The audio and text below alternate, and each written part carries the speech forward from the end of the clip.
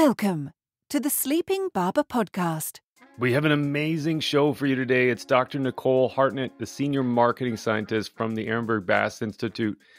We're talking about the laws of marketing, loyalty, what happens when brands stop advertising, and effective creative. I'm sure you're going to love this show. Let's get into it. Welcome to the Sleeping Barber podcast, a place for business leaders to get the best and most credible information on marketing, strategy, and innovation. Your hosts, Mark Binkley and Vasilis Douros, share their experiences as they gather insights from the world's leading experts. Now, on with the show.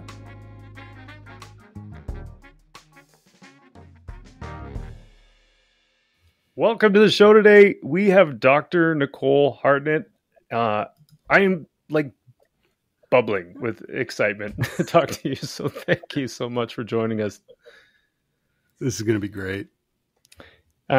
For people listening, Nicole is a senior marketing scientist at the Ehrenberg-Bass Institute for Marketing Science, which is the world's premier marketing research organization, looking at buyer behavior, marketing effectiveness, and has published a whole bunch of amazing pieces of evidence from books, including the How Brands Grow 1 and 2, Distinctive Assets. I'm sure there's a bunch of other ones. I know there's the marketing textbook, which super nerd of me, I did get and just read for fun, which is great.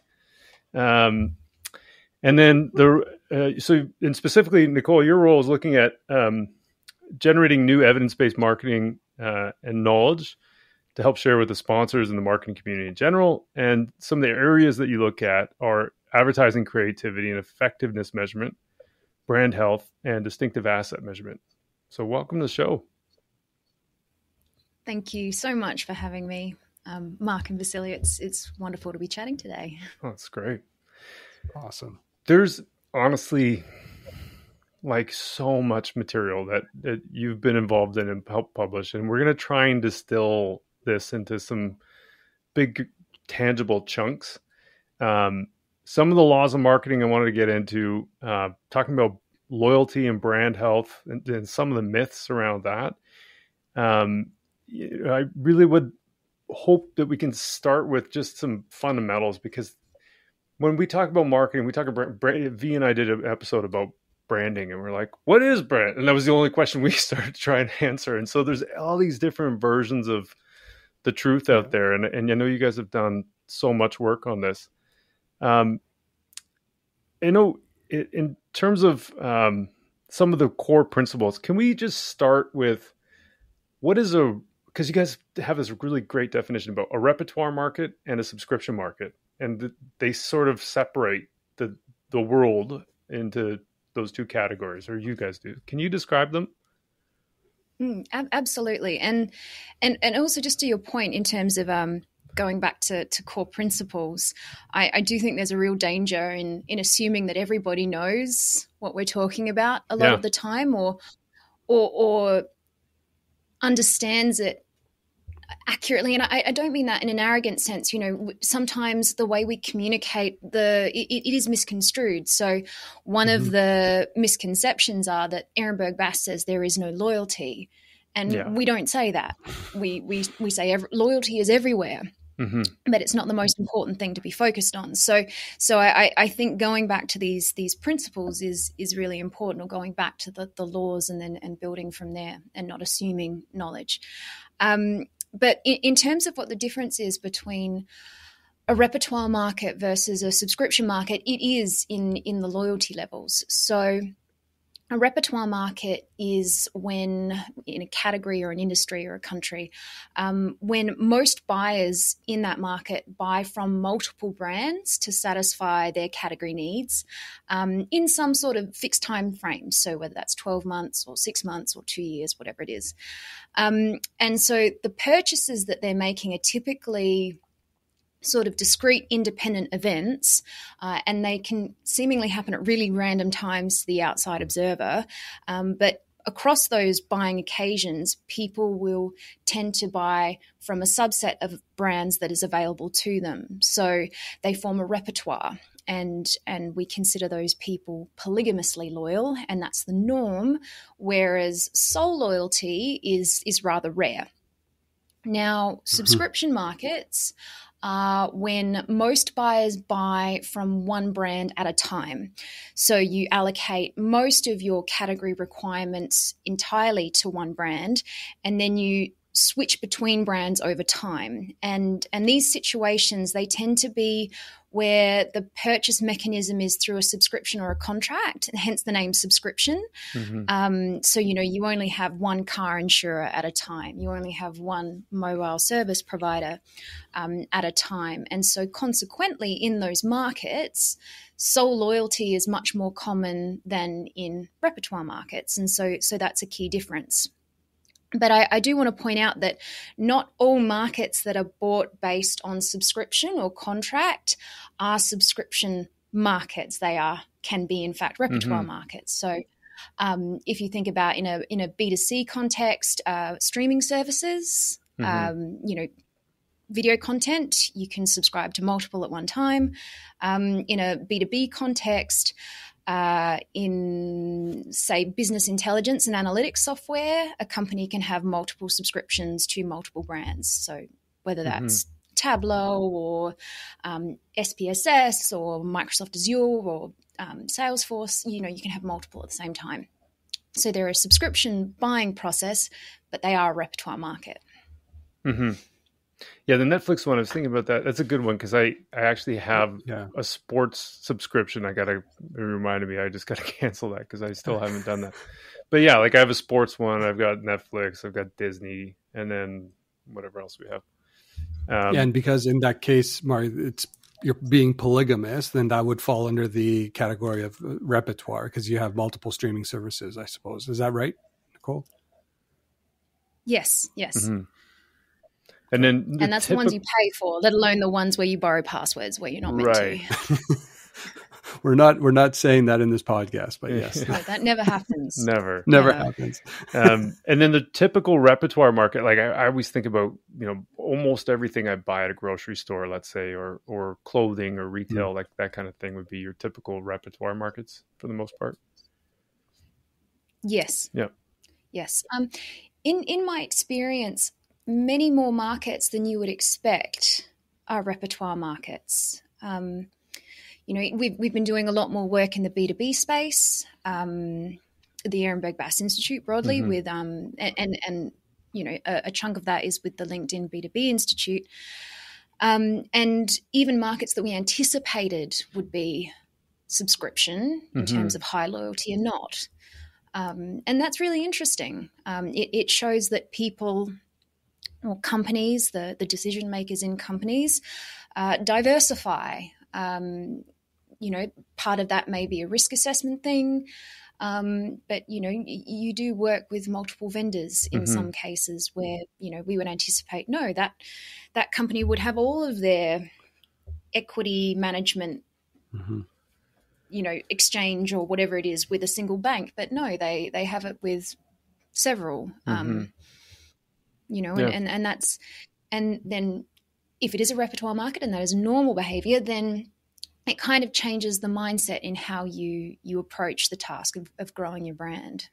So let's talk about that. And V, we'll trade off here, but let me just take the first shot on this because you talked about one of the main differences in loyalty.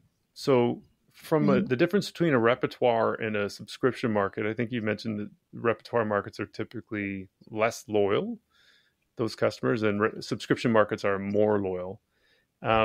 But can you talk about, we were just talking beforehand, like so many marketing textbooks, they're all about the goal is to create and keep loyal customers.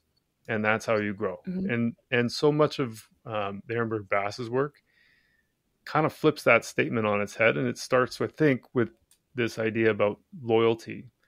So do you mind just kind of talking about that a little bit? Yeah. So the thing is loyalty differs between markets.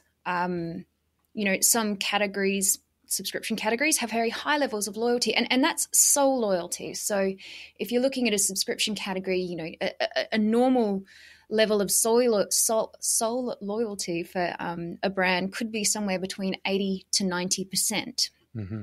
Whereas in a more classic repertoire, you might find in terms of share of wallet or share of category requirements, you might, achieve 30 or 40% of what people are spending or the purchases they're making.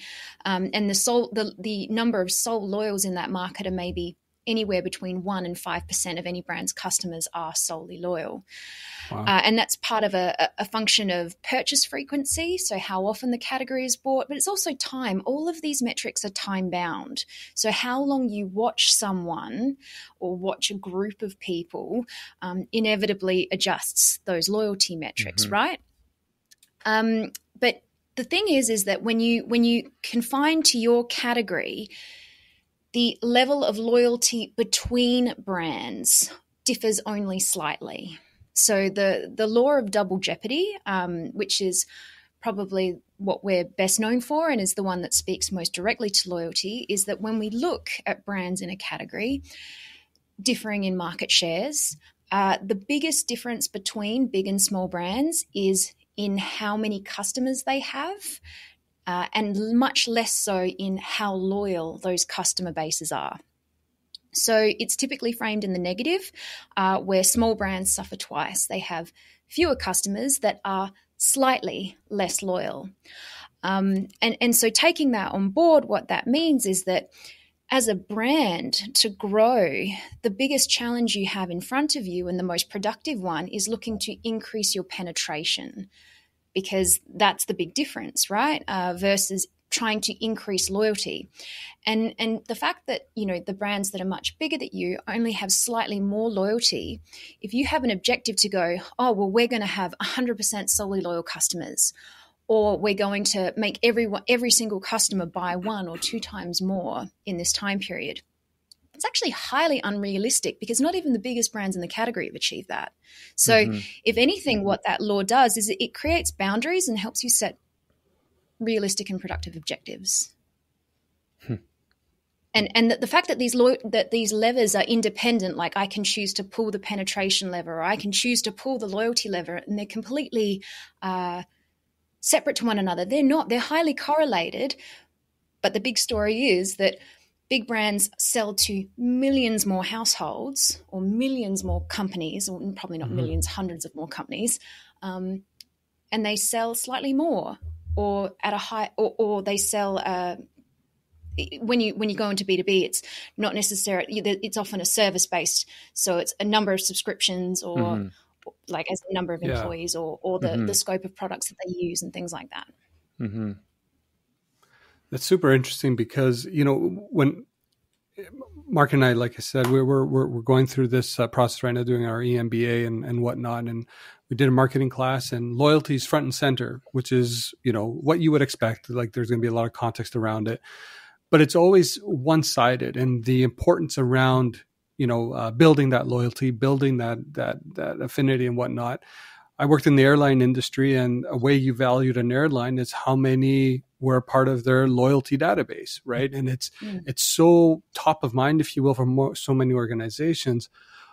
Why do you believe organizations still lean heavily on that pillar without understanding the context of even the 2 characteristics that you mentioned, like repertoire and subscription, that could be skewing those results for your organization service and whatnot? No, I can only speculate on this. I don't know why people are so fixated on loyalty. I guess, part of it is, all those old textbooks, those 1960s foundational ones that talk about loyalty, segmentation, targeting, all that. It kind of came from a mindset of they were borrowing or shoehorning theories from sociology and psychology research. So they were taking theories and observations from people's interpersonal relationships or what motivates them in their lives more generally, and applying that to brands. I want really good friendships. Well, now I need to want really strong ties and associations with brands.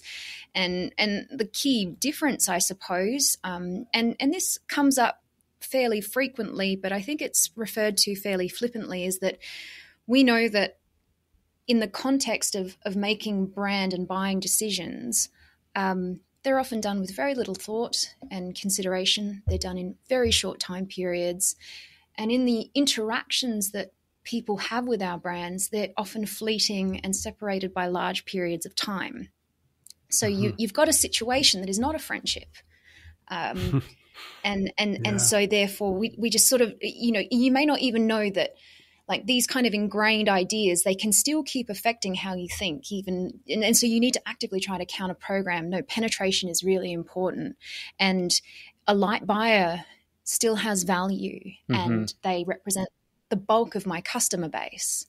So that's a super fascinating one too, because going down and this is another thing I wanted to ask you about, heavy and light buyers, because to V's point, those people that are on the airline loyalty program or everybody's loyalty program are the heavy buyers. And you think, I'm moving the needle because we're getting more of them. I'm going to build out segments of people that are like this. I'm going to retarget ads to people who are like my heavy buyers, and so on and so forth. Almost completely dismissing the light buyers. But why are light buyers important? And it's funny you talk about airline, because our local airline, Qantas, I'm part of the loyalty program, and I'm about to lose my status, and I feel really terrible about that, because I don't want to lose access to some of those privileges, but I'm not traveling right now. So, I just need to keep telling myself, Nicole, it doesn't matter. You might get there again.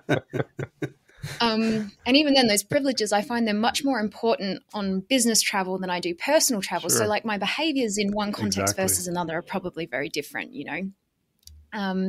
So, yeah, that's a sob story that's really first world problems. But, this idea of light and heavy buyers, both light and heavy category buyers and light and heavy brand buyers, the law that sort of underpins what we say around this is called the law of buying frequencies, or the negative binomial distribution.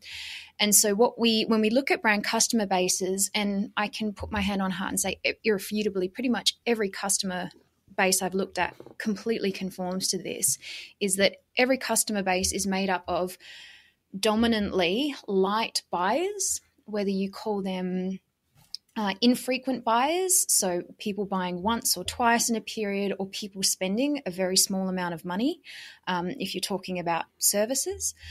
And there are fewer medium buyers and fewer heavier buyers again. So you have this really skewed distribution of a huge number of the people that you sell to buy you once or twice in a year. And research looking at, in specifically consumer goods, looking at the Pareto share, which I'm not sure if you know, the Pareto share came about looking at land holdings in Italy, and that 20% of landholders owned 80% of the land at the time. And so it was assumed that in branding, so again, another shoehorn, that the top 20% of customers contribute 80% of sales, whereas the bottom 80% contribute only 20% of sales. And that's not the case in the consumer goods that we've looked at. It tends to be the top 20% contributes 50 to 60%, or the bottom 80% contributes about 40 to 50% of sales. So a very big group that still has a reasonable amount of value. They contribute to half of your sales. So in that respect, they're important. But also remembering that we're looking at this at a fixed point in time. A light buyer today is not necessarily a light buyer tomorrow. People update, not tomorrow, but next year. So if you're looking from a perspective of future growth, if your brand grows, you will acquire all types of buyers, lights, mediums, and heavies. But when a brand grows, when we've observed this, it increases predominantly in the number of light buyers, as in those that have gone from non-buyers to one-time buyers or two-time buyers. You get some, but proportionally less mediums and heavies. So you get more of all types of buyers, which raises the purchase frequency or the loyalty metric, but you'll still always have more light buyers. And when brands and categories grow, it's by increasing penetration, which occurs mainly through those light buyers.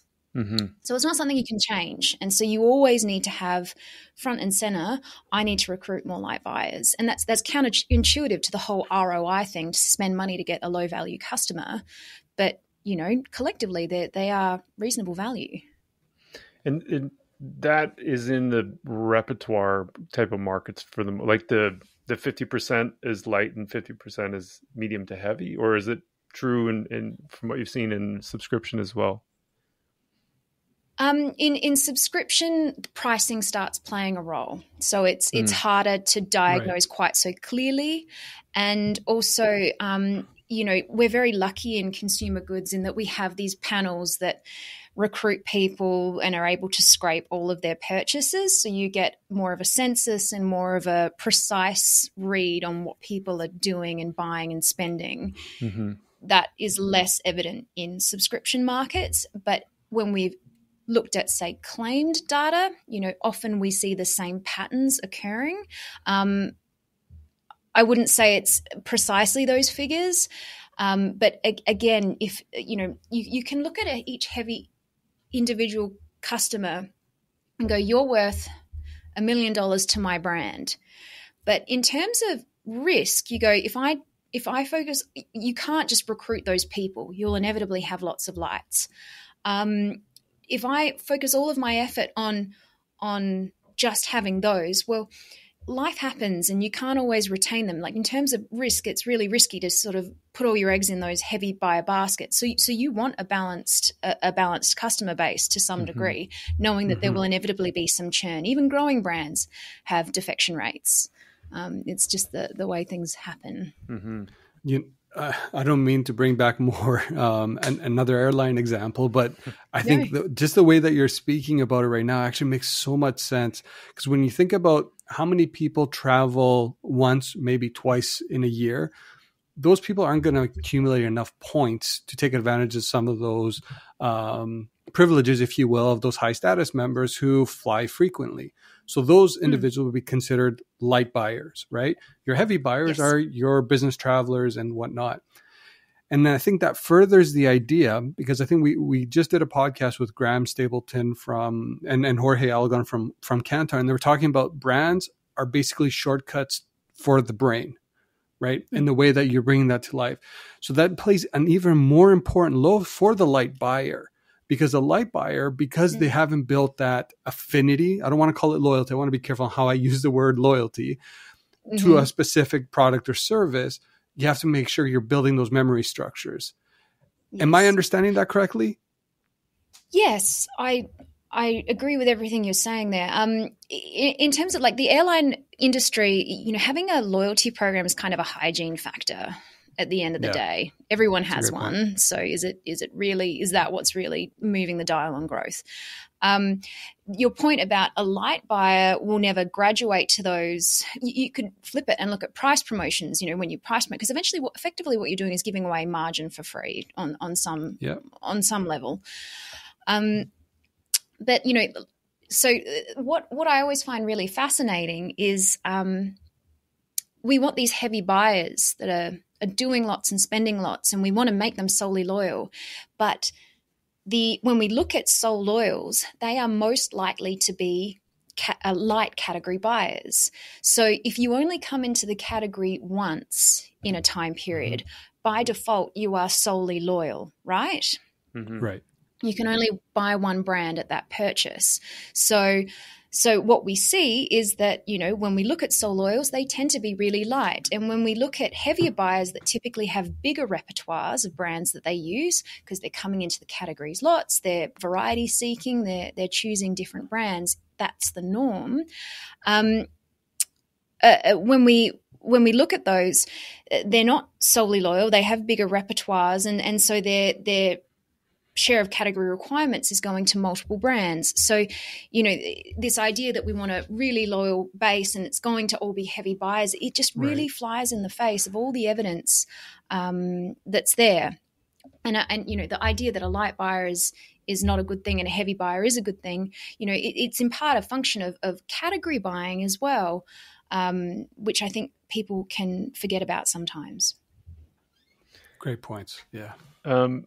I wanted to ask about, and again, this is still in like the fundamentals part, because it's when I think about, it's funny, like when I think about a lot of this stuff that you guys have published and brought to light, when I think about it, I'm like, oh yeah, right. Okay. If I go buy coffee, like I just bought another kind of coffee today, I'm like, I don't remember if I bought the same kind of coffee the last like 5 times that I bought coffee for my house. Probably not. Maybe same brands, but not the same like flavor for sure.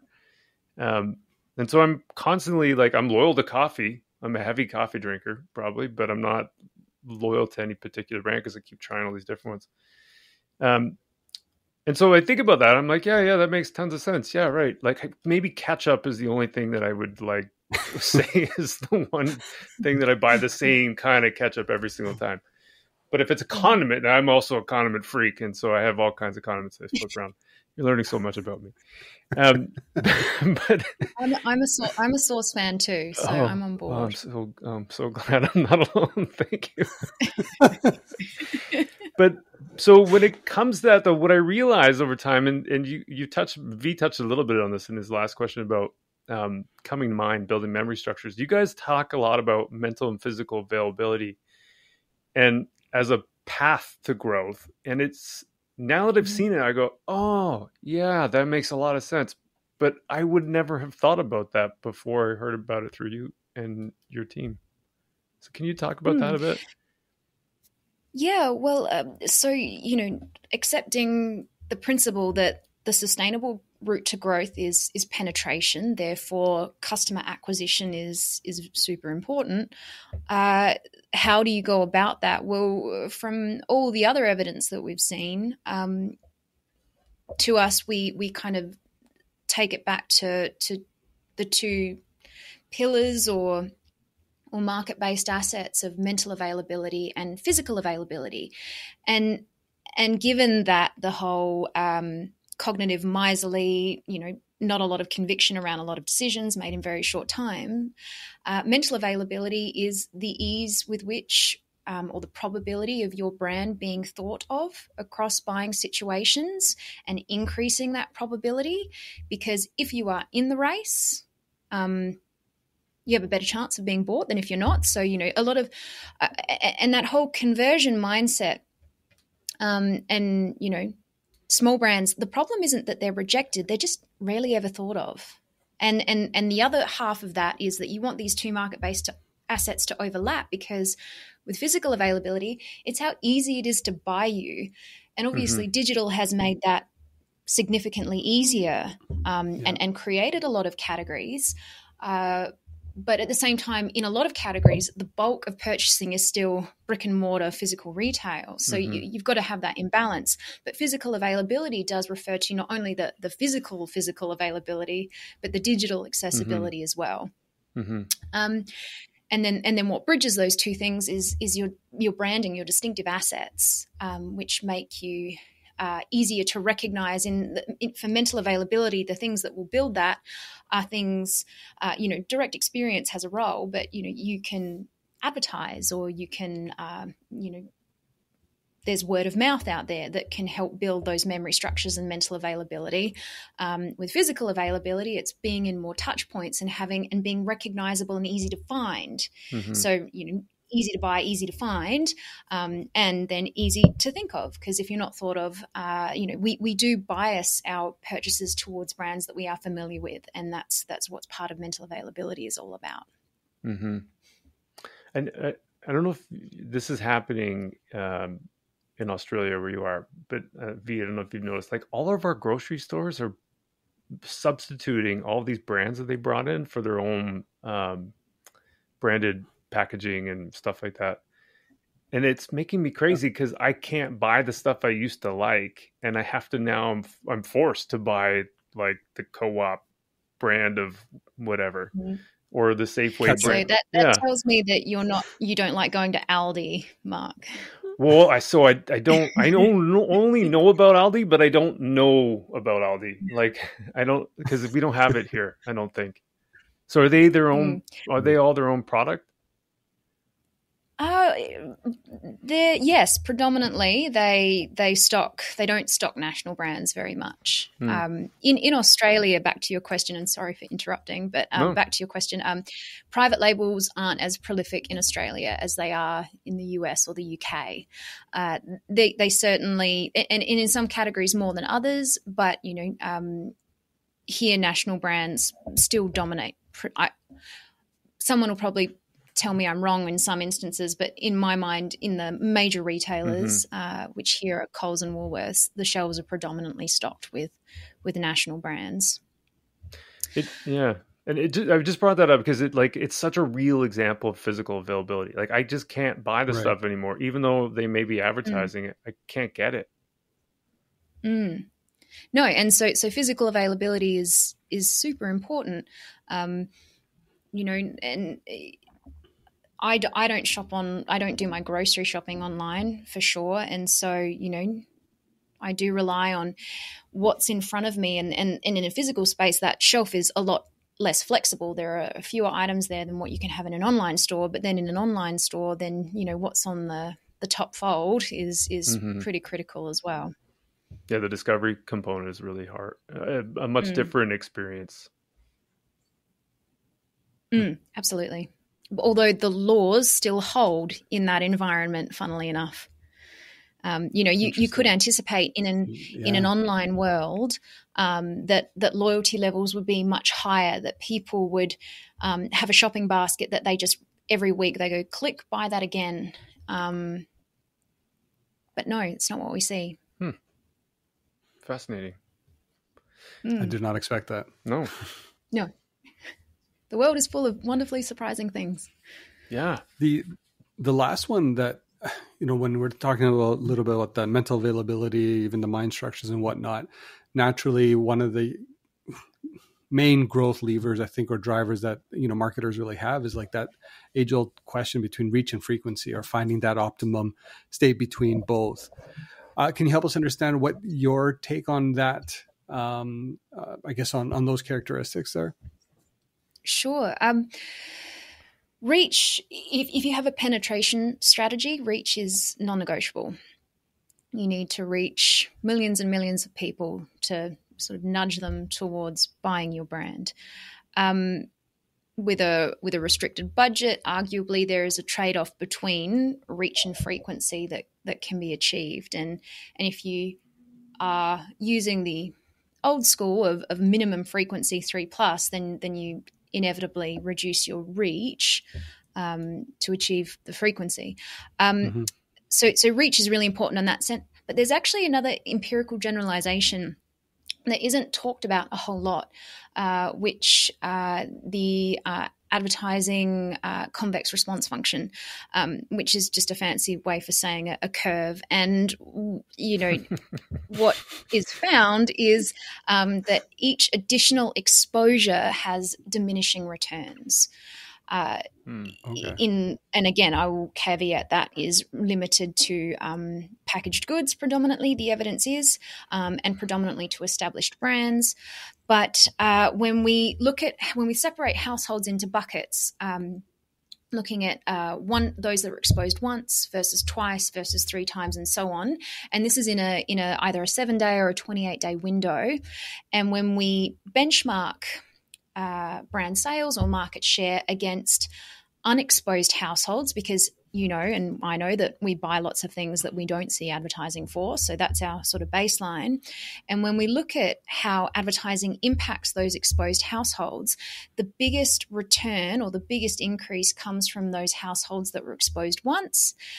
More frequency is good, so we see an incremental benefit from a second exposure and a third, but eventually that flattens out. And so the principle being that if I had $2 to spend, and assuming that I could buy 2 exposures for that, do I want to reach 2 households once or 1 household twice?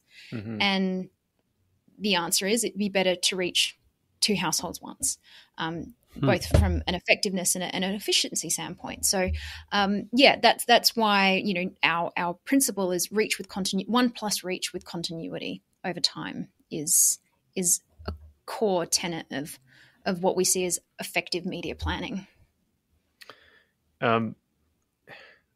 There's just before we get off the idea of like the fundamentals and the laws of marketing. I mean, I just want to, you probably can make the point better, but like, this is not just a couple guys like V and I sitting around doing A/B tests on a computer screen. Like, right. Like when you talk about creating laws, I mean, they're laws, right? I mean, it's like, can you maybe just explain a bit about the statistical validity of something? Because it's like, I think it's important that I used to work in pharmaceuticals, and you got approval to use a drug when it was proven to reduce death or an outcome like, I mean, these are kind of the same types of things that you guys are proving out. Not death necessarily, but death by advertisers. Yeah. Oh, grim. Yeah. No, so our Andrew Ehrenberg was a statistician, and so I find, and part of the Ehrenberg-Bass's remit is, we're often criticized for doing descriptive research as opposed to super fancy modeling. AI, ML, played in it, but it often obscures. But you need to do the descriptive work first, and by doing the descriptive work, you can find relationships between things, and important relationships as well. So, Andrew Ehrenberg was a statistician who then sort of started working in marketing, and was like, well, I wonder if there are patterns in buying, the way that applying that sort of that mindset, and there are most certainly, and then it's the repeatability of those findings that result in a law. So our approach to science is very old fashioned, kind of like early agriculture. You go out and you observe a relationship and you go, that's interesting. All right, let's go into a different context and see if it sits there. And what about for big brands? What about for small brands? What about for emerging markets? What about for developed markets, so on and so forth. And it's interesting because often when we talk about the laws and people go, laws, social sciences, that's not really a thing. And then someone will go, but what about this exceptional result, and it's typically like Apple, Harley Davidson or Tesla are normally those put up as sort of these exceptional growth examples without advertising or high levels of loyalty or whatever it is. And you know what? I will tell you, there are idiosyncrasies to any market category, whatever it is. And there can be deviations to laws, and they can be isolated, or when they repeat, well, then we found a boundary condition for that law. So, as one example, when you've spoken about private labels, they often look a little different in double jeopardy. They look like they have excess loyalty, when really you can frame it as they have a deficit in penetration, because when you look at the data, right, private labels have restricted distribution. They're only available in one store. So these two metrics, penetration appreciates all buyers, whereas purchase frequency is only looking at those that bought the brand. So because of that restricted distribution, if you're looking at the whole market across all stores, a private label doesn't sell to everyone because not everyone went into that store. So its penetration looks low, but its purchase frequency looks comparatively high. Right. So, but when you restrict the data set to only looking at people that shopped in that stores, well, then they start to look normal. And so it's an artifact of the data. And so it's this kind of investigation and curiosity that's super important in marketing science. And obviously I'm going on a bit of a rant, but, the point is that a deviation or an outlier doesn't refute the law or doesn't undermine it to the point that it doesn't exist anymore. These laws are actually quite interesting and freeing in terms of what you don't need to worry about anymore versus what matters. Yeah. And thanks for saying that, because it's certainly helpful, because I just don't want people to think this is just something like some other marketing guru made up. You know what I mean? Totally. Like, I'm going to call this new thing the Binkley paradox, and it's like, you know what I mean? Like, it's just like I mean, if I really would encourage anybody, like, type in double jeopardy and look at a Google search and look at all the different categories that come up as an example. Like, the repeatability part is so profound. And so, whenever you see an isolated finding, the best test of whether it's valid, important, is replication. Exactly. And, in academia, more and more, it's hard to publish failed replications. A lot of journals want new and interesting stuff, just like marketing practitioners do. And so they'll, publish these exceptional findings, these new breaking grounding findings, and then a bunch of other people try and replicate it and they can't. And then, but that's what science is, trying to get close to the truth by looking at the same thing over and over again, but in different conditions. Yeah, thank you. If you don't mind, I'm going to skip over some of the things we talked about before, or had written up and prepared for. V, if you don't mind. I also just want to jump into, like, tie in the research part and the paper that you came up with last year, what happens when brands stop advertising. Because I found that so fascinating. Because there's always this thing, like, it happens almost every day when I talk to my friends. Oh, you're marketing. Oh, ads don't work on me. I'm like, okay, they don't. And so, I just would love to, like, hear more about that paper that you published and the research you did, because it's fascinating. Yeah, no, happy. The when advertising stops work, or when broad or mass reach advertising stops. But that point you made about advertising doesn't work on me, it's a really interesting point, because it always ties back into the buyer behavior stuff, in that most people have a really low probability to buy any brand. So if you're a classic light buyer, you have a 1 in 365 chance of buying a brand tomorrow. Or if you're a really, really light buyer, it's like a 1 in 1,000 chance you buy once every 3 years. The really important job of advertising, and the really unrecognized one, is that advertising will, if it reaches them, will just say it increases their probability of buying from 1 in 365 chances to 2 in 365 chances. Like, really minor effect, like hitting them with a feather, but it's a doubling of sales, all else being equal. Other things get in the way of that actually playing out. But the other part of that is they won't rush out and buy tomorrow. Advertising effects are spread out really thinly over time, and that's why it can be very difficult to build the case for spending on advertising, or that it works. And so the advertising stops work was interesting, because it's like, well, let's demonstrate its value by what happens in the presence of its absence, so to speak. And so that work came about. We had we were given some data from an alcoholic beverages company in Australia, and it was 20 consecutive years of data from the mid-90s, both volume sales, and advertising spend annually across broad reach media. Internet came in a little bit more as time went over, like display advertising, but it didn't include search or social media or sponsorships, stuff like that. So there are holes in it, but it's still great data to have that amount for a large number of brands. And so what we did was, we looked at all the brands, and our first step was going, well, how many of these brands stopped advertising and for how long? And our interest, because, you know, advertising affects decay, and the estimate of decay is somewhere between 1 and 9 months. So, you know, at least a year of stopping advertising should get past that decay effect of past advertising coming forward. So we had a decision rule of a brand had to go dark for at least 1 full calendar year.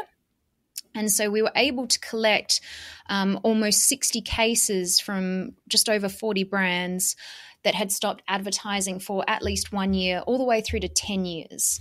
Although after 5 years of stop, our sample sizes got very small. So we sort of just focus on the first 5 years. But that meant we could have, you know, repeated observations in natural market competition of what happens to sales when brands go dark for extended periods of time.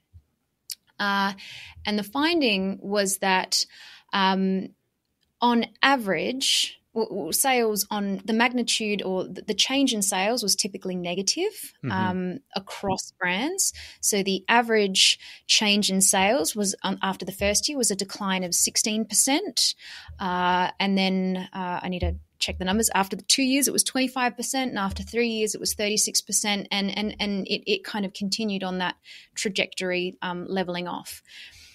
So, you know, that's not to say that every brand was the average brand. So we also looked at how often brands did decline. And so in that first year, without advertising, it was a 50-50 split effectively between brands that declined versus didn't. So it's kind of like a coin flip. But then, you know, as time goes on, decline becomes more inevitable. And as of 4 years without advertising, none of those brands were at their baseline sales before the stops, because we indexed against sales in the last advertised year. So we could compare across all the different brands. And then to try and understand that a bit better, we separated the brands out into some different conditions. So we separated out by prior trajectory. So we looked at in the year prior to the last advertised year, was the brand growing, stable, or declining? Because one of the challenges with this research is, you know, what kind of brand stops advertising? It must have been in trouble. Right. So we were able to establish, well, actually, it was about a third of growing, stable, and declining brands that stopped advertising. And so when we split the results out by that, we found that growing and stable brands were less likely to decline and were able to stay stable on average for a couple of years without advertising. From that point, they were typically re-advertised if they were growing or stable. So, you know, marketers able to get advertising investment back into the brand, whereas quite, you know, naturally declining brands continue to decline, and quite steeply. But we also separated out by brand size.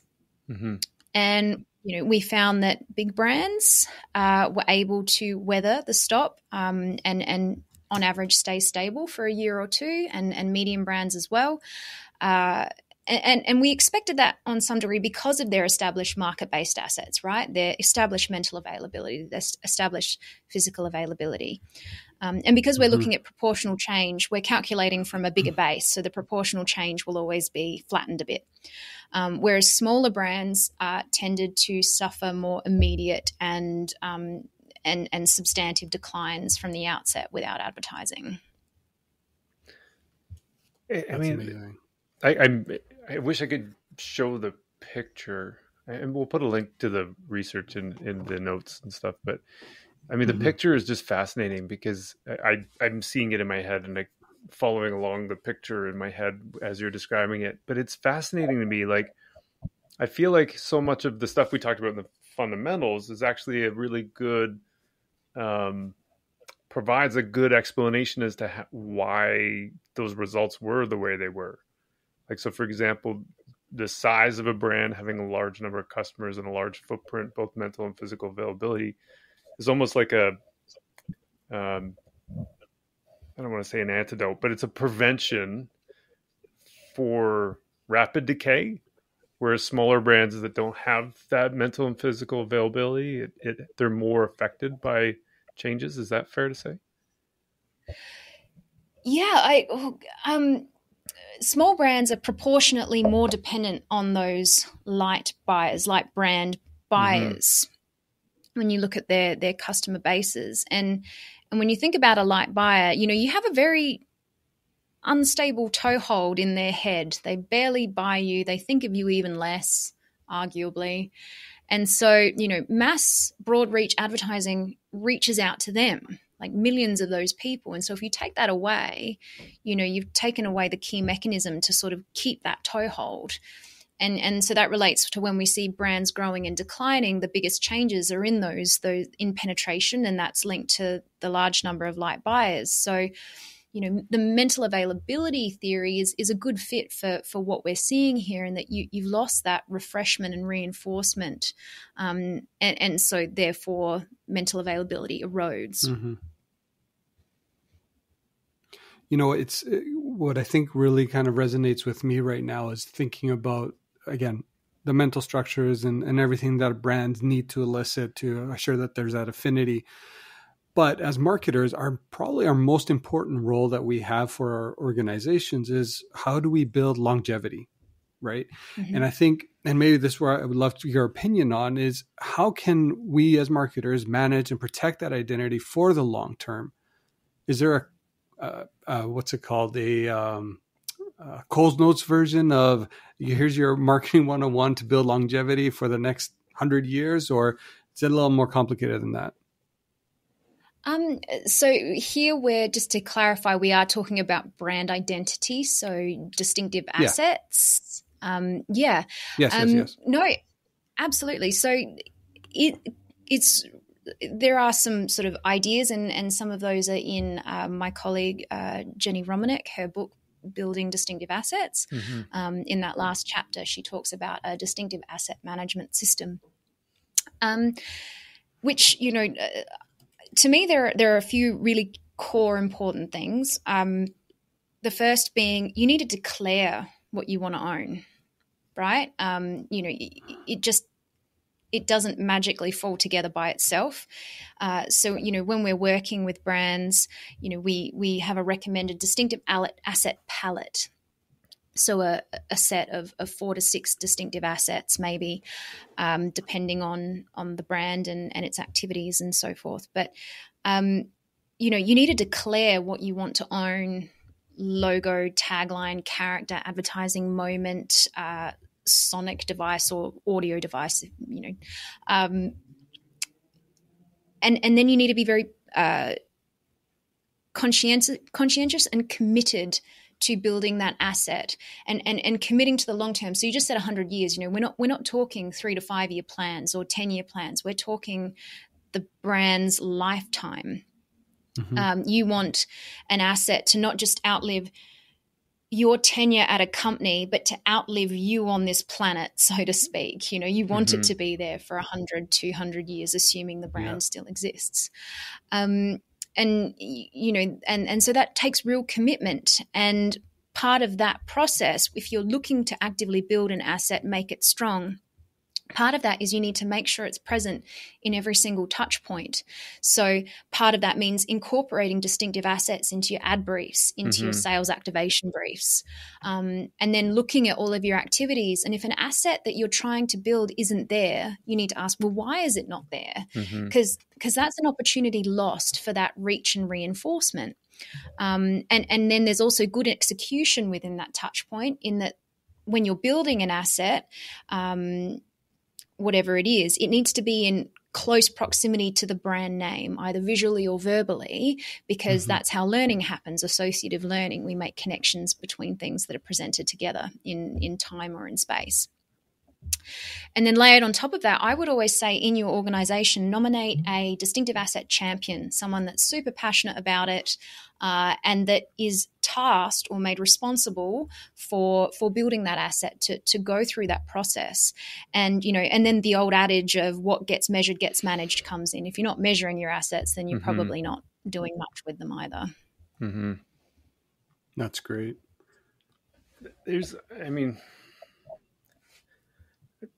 There's not enough time on the planet for me to talk to you about stuff. So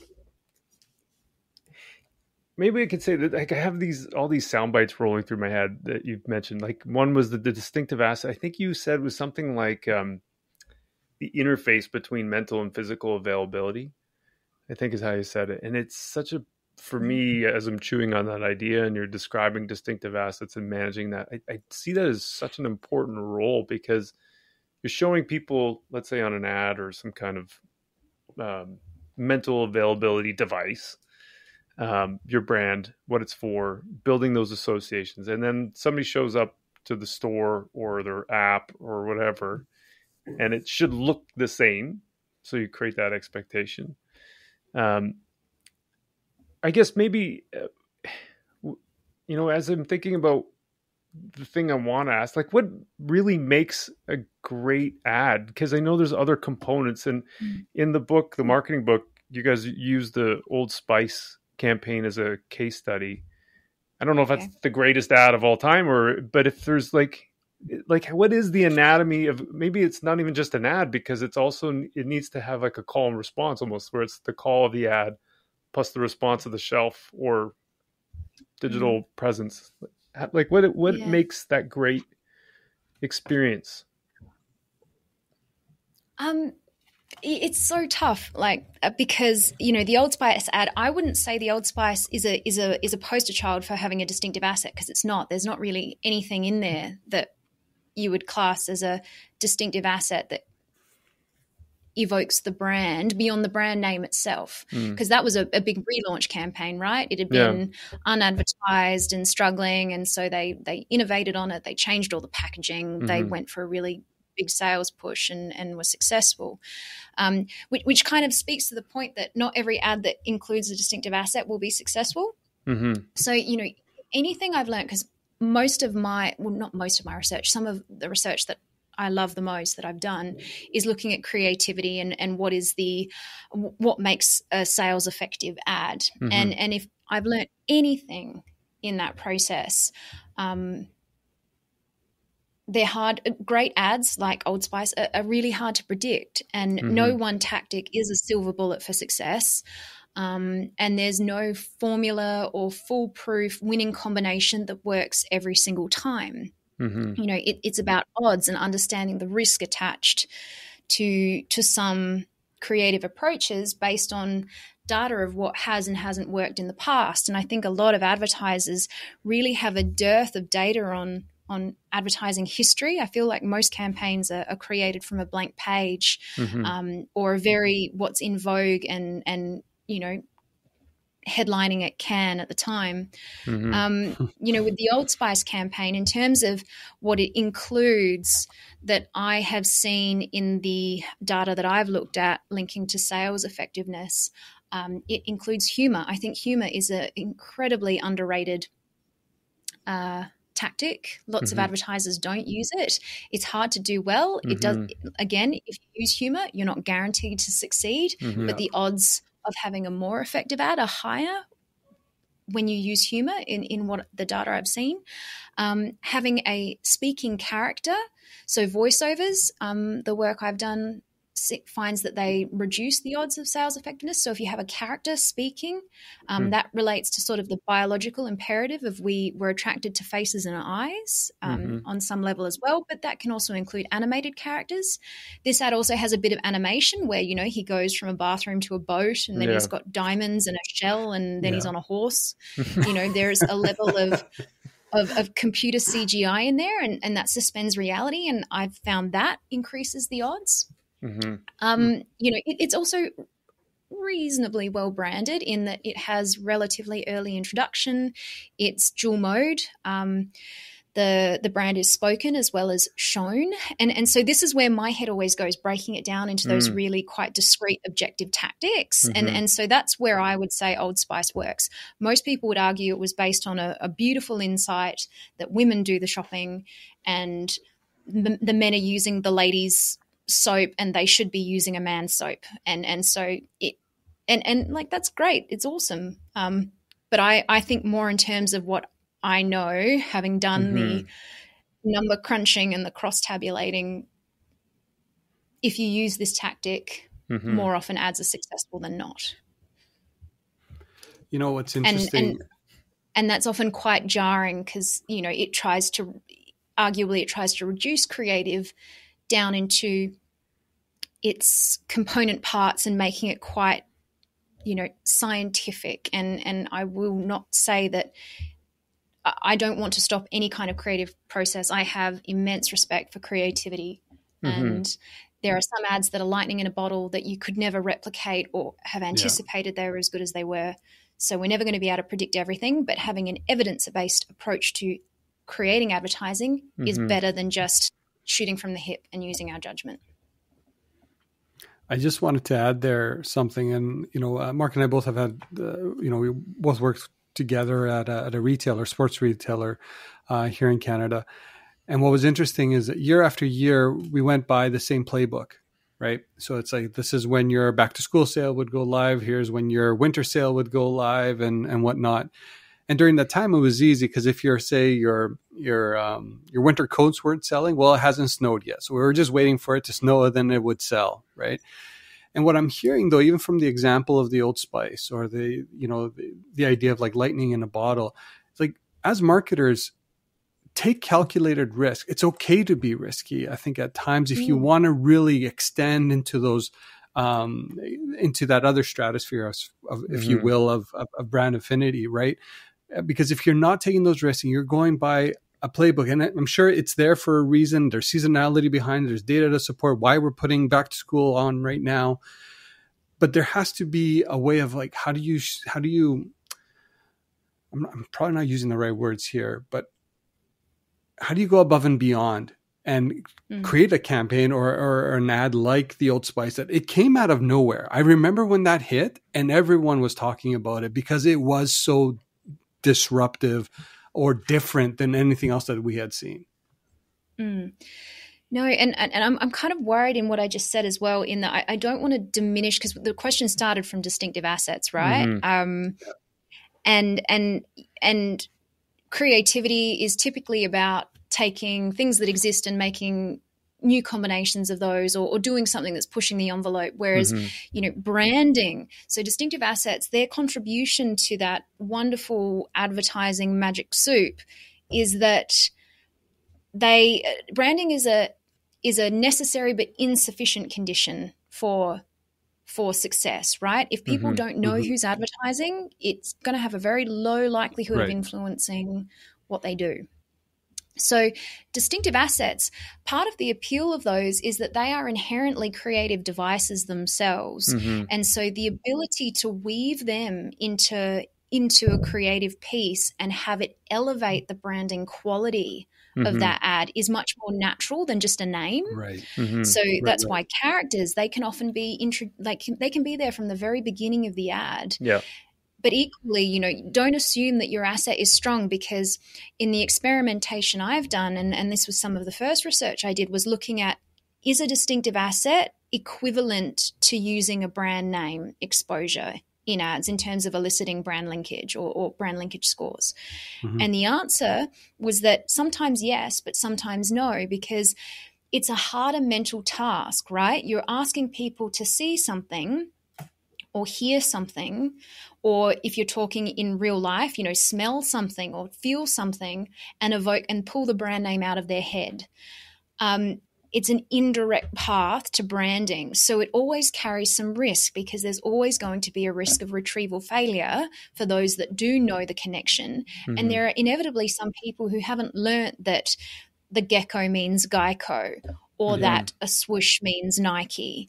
And so, you know, some brands try to run before they've walked and go, we've got a really strong asset, but they haven't done that teaching, the building or education job. Yeah. Great point. So when you have a strong asset, it has a lot to offer.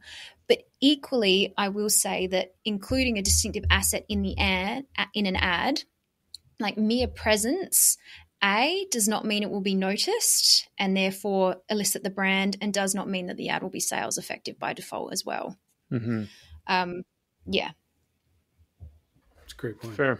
But it has better odds, arguably. Yeah. like I wish I knew. You might know the answer to this. The Nike swoosh and the word Nike were paired. Mm-hmm. I feel like it was for 20 years or something like that. Like there was a long period of time where they just always put the two of them together, and then they finally removed it. Well, but they need to keep pairing it again. So for those little kids that need to learn that association, those first time category entrants that, you know, don't really notice advertising because they've never bought Nike before, because we have this profound ability to screen in things that are relevant to us, which are the brands we already buy, and screen out the ones that we don't, right? So it's hard advertising to light and non-buyers because they're less likely to see you, not because they're rejecting you, but because their brains just aren't geared to do that job yet. Have you got time for one more question?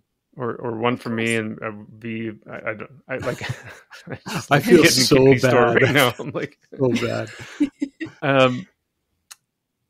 So, because I don't know how comfortable you are talking about category entry points, because it for me is another part of good ads, and it's like the most common way I would say of measuring ad effectiveness, especially on the brand side. People will instantly default to like, well, let's check brand awareness, and I kind of like having discovered category entry points, I feel like brand awareness is insufficient. Because it's not brand specific enough to link it to the point of purchase, or the trigger, or the category trigger of purchase. I don't know if I'm saying that properly. Brand awareness is at its core, and it is a complicated measure in and of itself. You know, you can measure it in different ways, but at its core, it's identifying category membership, right? Do you understand that the brand belongs or sells this thing? And so, you know, Andrew Ehrenberg, his theory of advertising was awareness, trial, reinforcement, and awareness is kind of where it starts. And it's probably the first step. You know, most people probably don't buy brands that they're not aware of, but some do. You know, sometimes you buy something and you didn't really pay any attention to what brand it was. If it's probably more common in, you know, you probably don't see that much in airline sales, for example, as a category we've been talking about. But, you know, just don't random roulette what thing you're paying for. So it is the starting point because, you know, if you think about how memory is organized, associative network theory, the brand is sort of the central node that exists in people's head, that core memory. And then over time, you link that into all sorts of different things. Some of those things are category entry points. And arguably those things are really important because category entry points are the needs, motivations, situations people find themselves in when they're buying from the category. So they're what people are thinking about before they think of brands, right? So, you know, if I'm thinking, you know, today I'm doing a presentation, I'm going to need some water handy. So I need to make a water purchase. So I'm thinking about, you know, I'm going to be speaking for a while, going to get a water. At which point, you know, has this brand made any attempt at communicating, well, when you're speaking for a while, we're an option. So, but then, you know, the way memory works through cued retrieval is that therefore these category entry points, what they represent are cues or doorways into the brand. And often, you know, marketers, we think about, well, what do we want to be linked to? And that's where they think from the brand to whatever else the cue is. So we're often thinking quite like we want to be innovative, we want to be better quality, we want to be aspirational, we want to be purposeful. Whereas where you really need to step back and go, well, what are people thinking about when they're buying before they even think of brands? Because that's where a lot of that activity can fall over quite badly. So fascinating. It's great stuff. I love the work you do. It's amazing. It's so good. Oh, I'm glad. So how can people find out more about you? About me? probably your work. the easiest. Yeah. And work. LinkedIn is a good avenue. I once tried to give someone a business card and they laughed in my face and said, "I'll just find you on LinkedIn." That was mortifying. But our website is marketingscience.info. All of that's there. We are around the traps at conferences. You can buy our books, How Brands Grow Part 2, Marketing. You've got it in front of you, Mark. Evidence Practice, Theory, Evidence, Practice. Second edition. Hey. Yeah. But me personally, LinkedIn's probably the easiest way to find me. Awesome. Nicole, thanks so much for doing this. It's just been such a joy for me to chat with you. And this is great. I love it. Thank you. No, it's been great fun. Thank you so much. Thank you, for Nicole. your curiosity and for fun questions. And now the post-pod discussion with V and Mark. Post-pod. Post-pod, V. This is good, man. Yeah. What a conversation with Nicole. Oh, I love that. There's so much good stuff in there.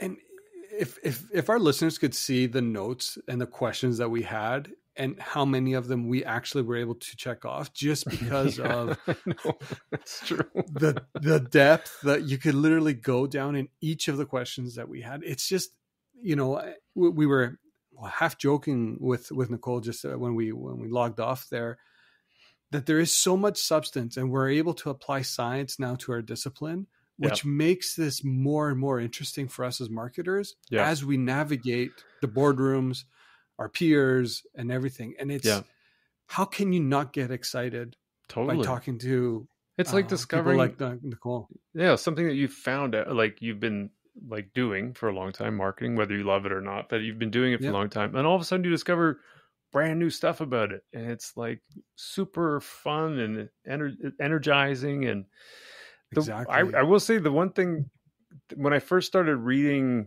a lot of the work from the Ehrenberg-Bass Institute, including Nicole's work, it threw me for a loop because it's what I thought was up is down and what is down is left. And then or what was like right is green. And I'm like, whoa, what? And so, time out, please. Time out.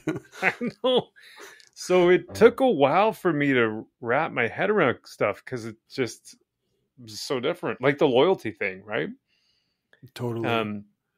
It's a function in most markets. It's a function of, it's predictable based on this market share of a company. And loyalty exists, but it's just not nearly the, thing that we all thought it was, like the people getting tattoos of Harley Davidson, on their forehead.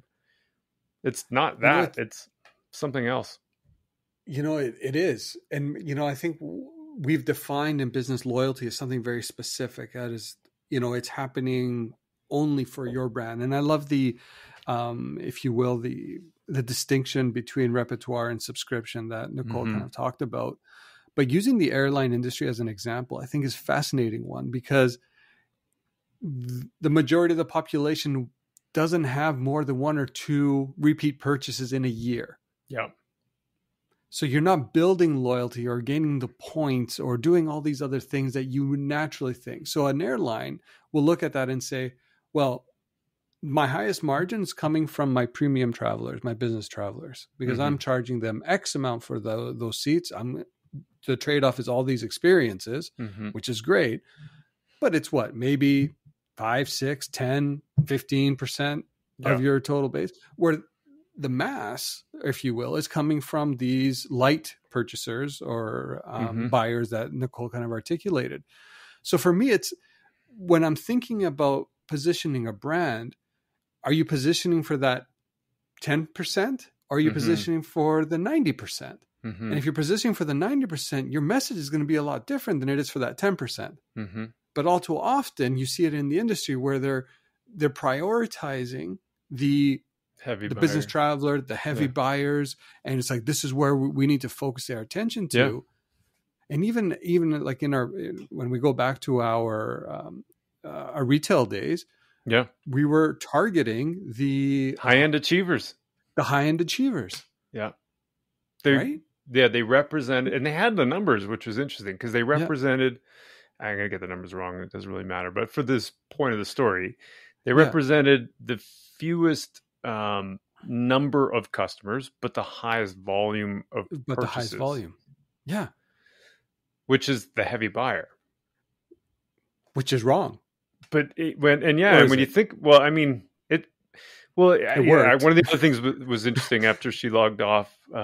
She mentioned that the heavy buyers of today are fleeting, right? So, because it's dependent on the period of time we're talking about too. So the light buyers that you have, and I forget what category label we put on them, but the light sporting good buyers of today could be, and most likely are, your heavy buyers of tomorrow, and your heavy buyers of today might not even be a customer in a year from now.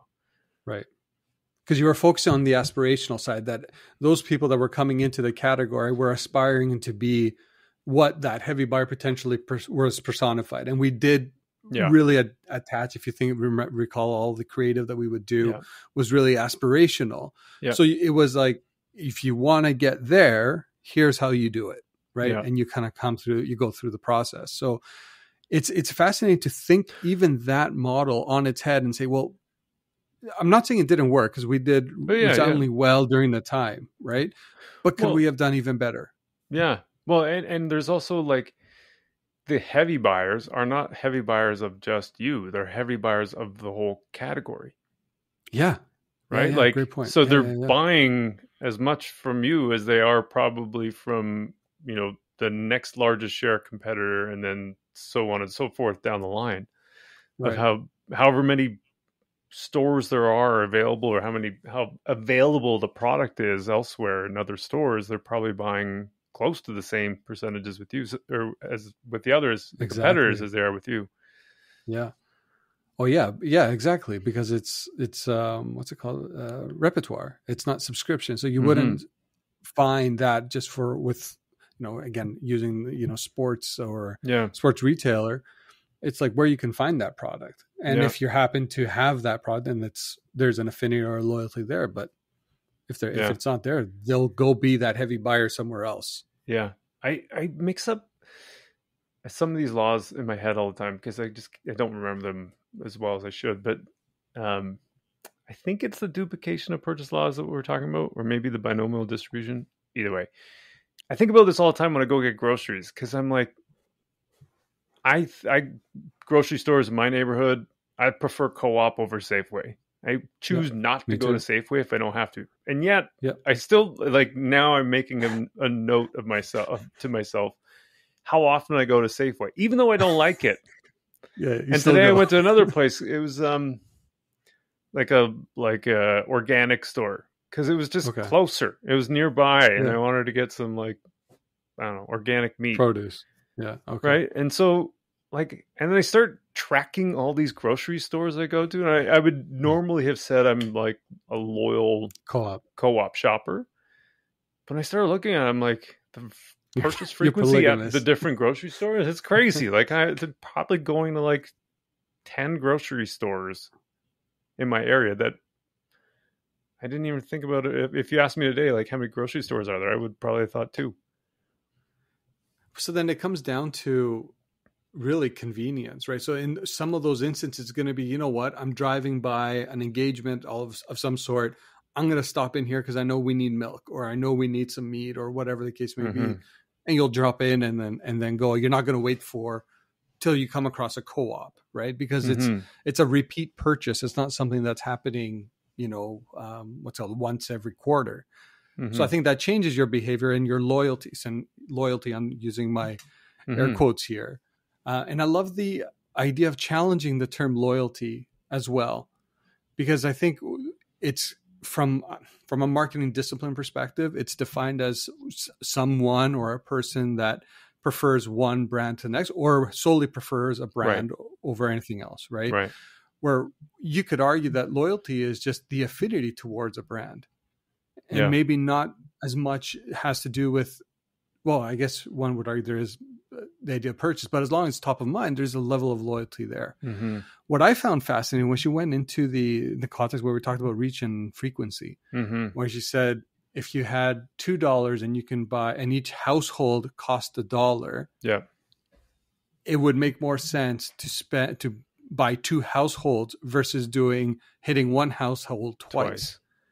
I loved that. Yeah. Because then it really kind of helps set up some sort of a framework for yourself when you're thinking about, how do I make this challengeable from a marketing perspective? Mm-hmm. My targeting, you're always looking for more. Mm-hmm. And as digital marketers, what have we done? We've receded into like that focused, shown this kind of intent, show them this message. Mm-hmm. It's like, well, maybe we have to blow that out again. Maybe we don't have to be so narrow in our approach. It's a good point. It really does challenge like the concept of personalization. And I struggle with that word even, because I think what personalization means for most people is they would say the right message to the right person at the right time. And you do that for every single person that you reach. I think that's what most people would mean. Yep. But personalization really, like, that's almost impossible to execute. Like, you can't do it. Yeah, it's really, really like almost impossible. So, but it's also unnecessary, because you can reach a lot of people, especially if you have the category entry point in mind, where you're going to gain efficiencies on your creative development. If you know what your category entry point is, the predominant one for all buyers in the category, knowing that some of them are heavy buyers who already probably know about you. A lot of them are light buyers who probably don't, or just need a reminder. So it's not about personalizing. It's really about just those, I think she mentioned like hitting them with a feather kind of thing, like a nudge to make them think of you when they're thinking of that buying scenario. You know, I don't mean to go down a rabbit hole here, or let's do it though. Let's go in a rabbit hole. Here's the thing about personalization, right? It implies that I know everything about you to cater that message. Yeah. And I'm sorry, I don't know many organizations that have that much data that can actually truly personalize. Yeah. I see it more as I'm customizing a message based on a behavior or based on a signal that I've been able to create, which at the same time, I'm still zooming out because the content demands to actually customize or personalize. We couldn't, as marketers, we cannot meet that demand. There's no way. And I'm not, honestly, I'm not just talking about, oh, here's my first name in the subject line or my first name in like the email body. Give me a break.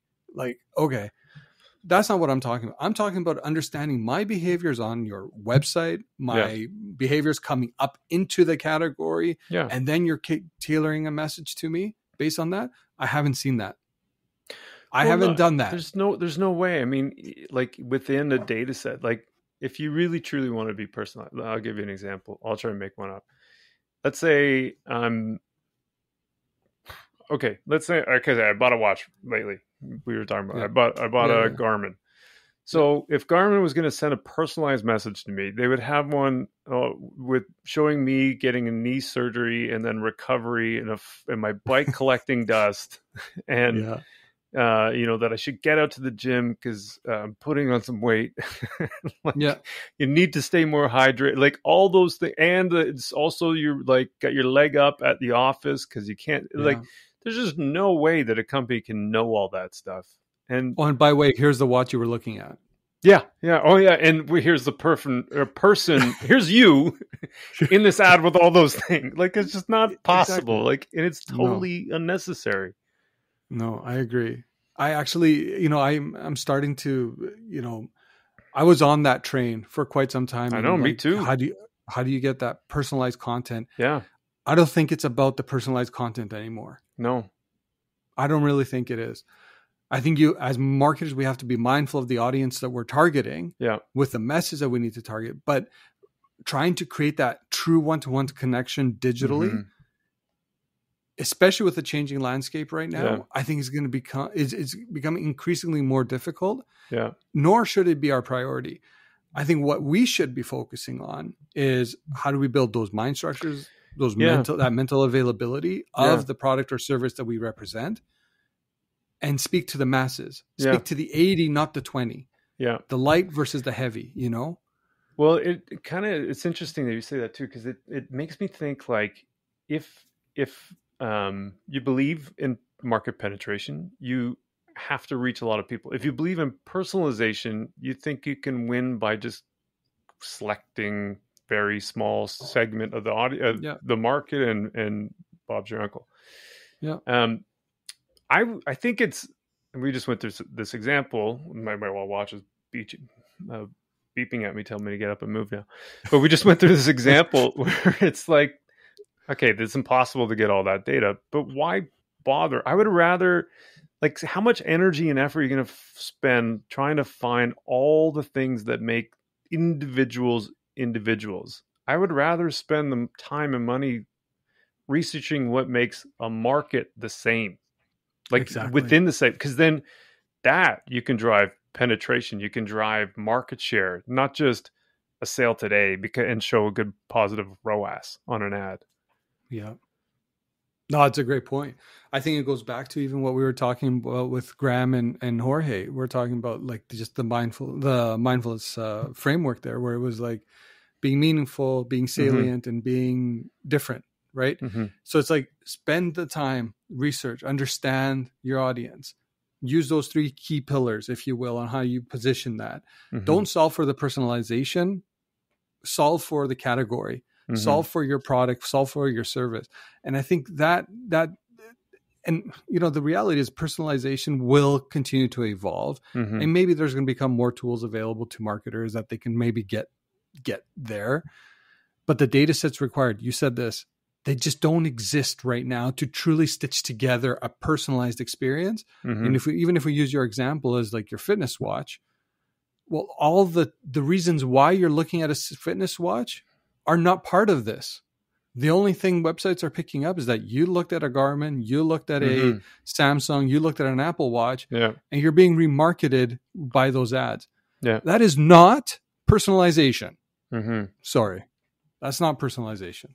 No, it's nothing to be sorry about. You're right. It's just retargeting.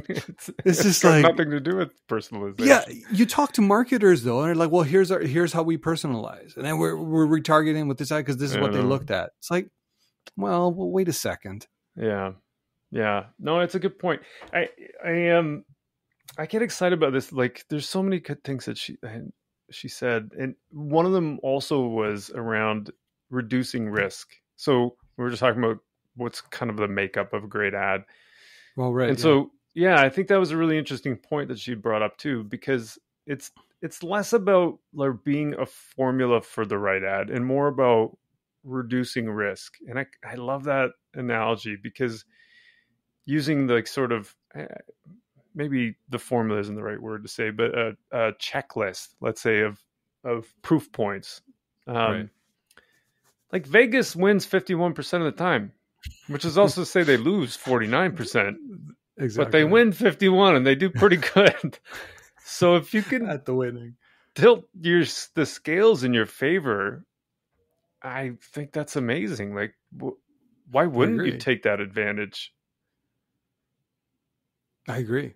I think you also brought up that example, and I think she added to it when you talked about Nike.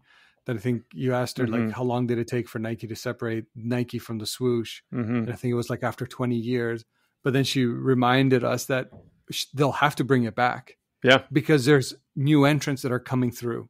So while that worked for a period of time, that audience has already matured and maybe even moving out of it, if you will. So how are you building that mental structure again for that? I don't want the younger generation, but for those new entrants, right? Yeah. So it's like this constant game. Another brand that comes to my mind always when I think about that is like Levi's as well. And they're like over 100-year-old brand. And yes, they've had their own issues and whatnot, but there's something so iconic about the Levi's brand that is, you know, what is it that makes it so appealing? Totally.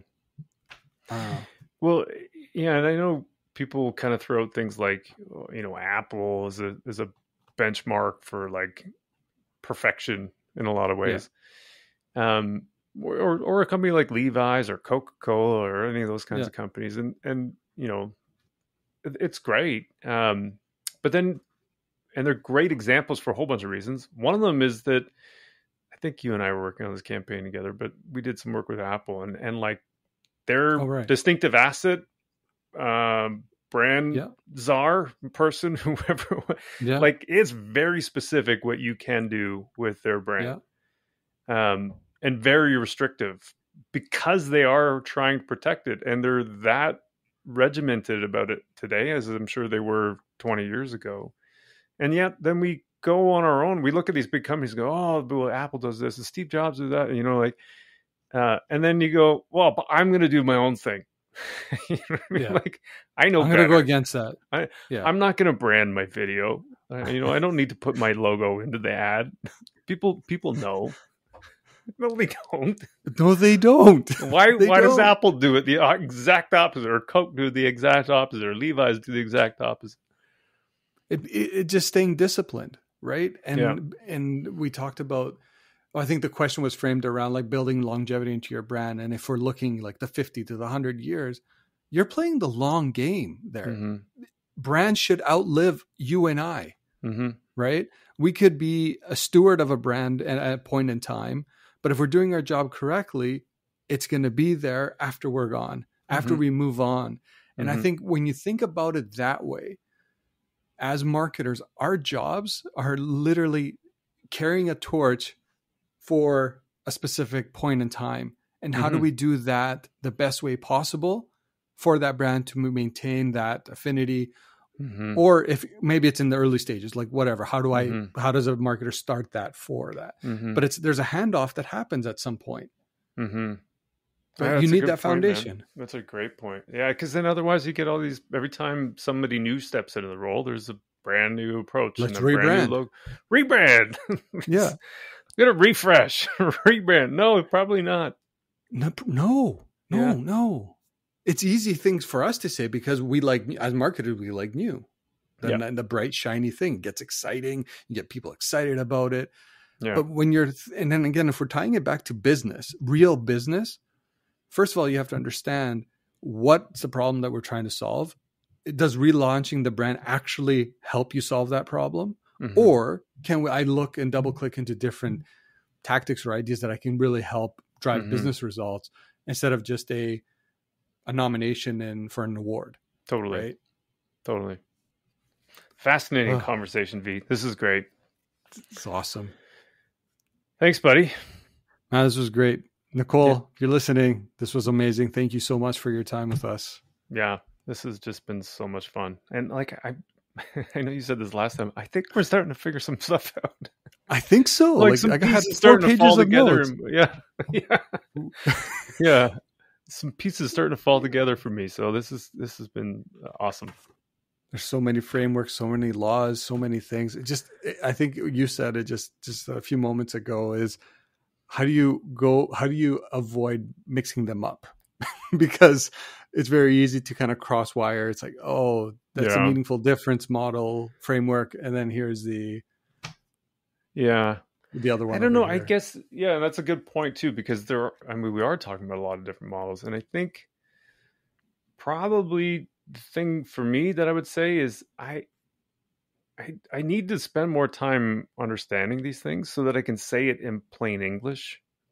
Yeah, that's fair. And then it's less about the name of the model and more about what it is and what it does. And as guidelines, there's probably a lot of overlap between the models if you spend a bit more time thinking about some of them.